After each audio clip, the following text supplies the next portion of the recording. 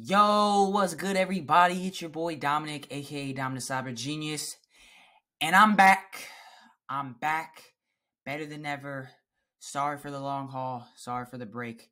Let's get into this video right away on American Family Insurance and how they just confirmed that they suffered a cyber attack. So let's get into it. The article that I'm reading is going to be from Bleeping Computer, and as we get started, you're going to see that cyber attacks aren't limited to just one sector, one type of company, one type of size. So no matter if your a company small, medium, big, no matter if you're a health organization, no matter if you're a startup, even insurance firms are going to get hacked. And as you see here, one of the insurance giants in the insurance game, known as American Family Insurance, did confirm that they suffered a cyber attack. And because of it, it caused outages all week, as well as they had to shut down portions of its IT systems. And these customers were able to report that the website had outages and people weren't able to do certain things. Just to give you guys a background, they're one of the biggest insurance companies or firms in the world, or I guess in the United States. And they focus more on commercial, personal property, auto, and kind of life insurance. All these insurances are important just in case if something were to happen to you, something were to happen to your vehicle, you can then have the money to replace it. As far as this, they did say Bleeping Computer did send out an email to them, and American Family Insurance got back to them saying that they confirmed they detected unusual activity on their network, and they had to shut off IT systems to prevent the spread of the attack. IT systems are very important. These are kind of the backbone of different applications and things of that nature. So if that stuff gets shut down, then a lot of information can, one, be lost, and a lot of information can be made unavailable. So they did say that they hope to bring the systems back online as they continue to investigate the breach and determining if it's safe or not. But they're just waiting as of now. And since this past week, or since this past weekend, actually, American Family Insurance has suffered multiple outages, and it's impacted the company's phone service, building connectivity, and online services. And I'm pretty sure the phone services are one of the most important things, because that's how these life insurance or these insurance brokers get clients. They got to be on the phone with them. They got to talk to them. They got to have meetings. So the phone services are down, and that's taking money out of their pockets and hurting the company's revenue as a whole.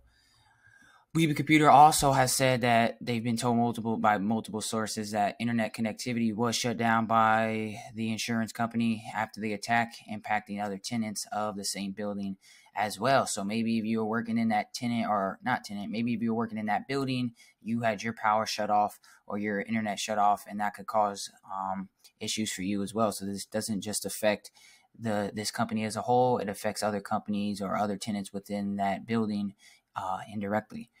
Customers have reported being able to unpay bills. That's another issue, because if you're late on bills, that's going to be bad. If you miss some, I don't really know the whole kind of situation where if you miss a bill, they take away your insurance, or something happens, or you get charged extra.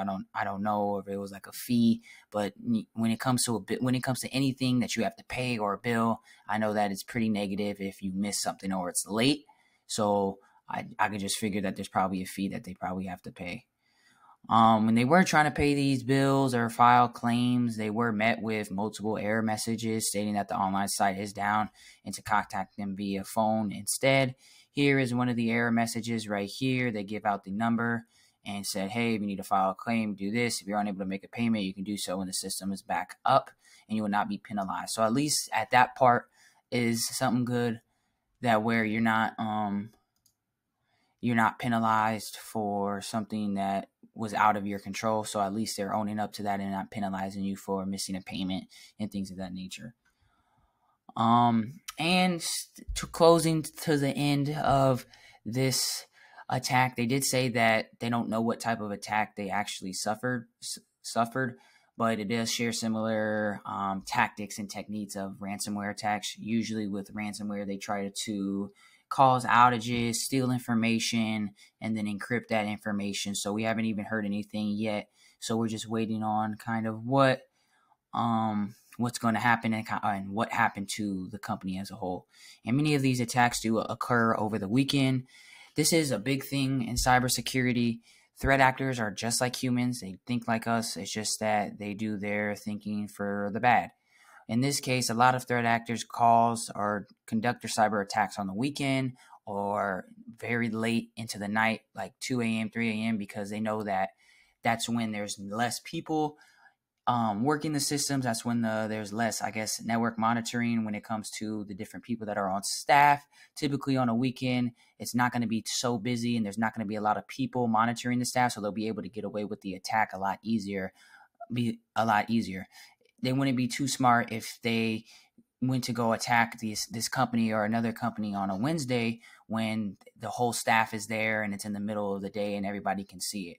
When it's at night and it's on the weekend or it's on the holidays, not too many people are working and not too many people can monitor everything if there's only a certain amount of people in the building or working the network system or monitoring the network. And as parts of the attack, the doctors commonly spread throughout the network. They do steal the data and they do encrypt the devices. That's just another type of thing or things to look at when it comes to thinking about this and what attack it may have been. Most likely it's probably a ransomware attack. We'll probably find out in the next few days on what happened. And when the attack is completed, victims are left with ransom notes and warnings that the data will be leaked publicly if a ransom demand is not paid. We still have not found out if it is a ransomware attack. I probably believe it is, if they already had to shut down their IT systems and other stuff of that nature. Fortunately, these tactics they are very successful. And I just hope that the attack isn't as bad as they say it is, because even with life insurance and auto insurance, there's a lot of personal identifiable information that can be used to steal identities, such as names, addresses, phone numbers, social security numbers, emails, and different things that allow you to maybe even open up another account with this insurance company or open up a bank account. So there's a lot of stuff that's at risk here when it comes to this cyber attack. And I hope you guys enjoyed this video.